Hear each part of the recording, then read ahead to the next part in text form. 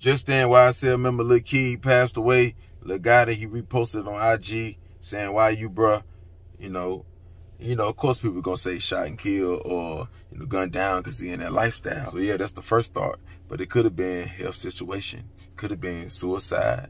Never know what he going through, what he done, what he thinking about. But I guess in the next couple of hours or in the morning, they'll have the real details of what's going on in the situation. I'll touch back on the situation.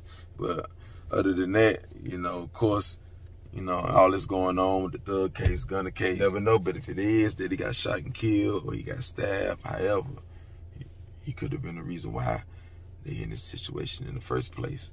You see what I'm saying? He could be the reason why Thug in this mess in the first place. That's a speculation, that's a thought. If it's violence behind the death or if it's suicidal, it could have been the same type of situation. He just, did the job himself, or he don't want to face what's coming if it's that, you know what I'm saying? Or it could have been a health situation. Niggas popping pills, smoking heavy, lean, liquor, not really taking care of his body. You never know. Or he could have, you know what I'm saying?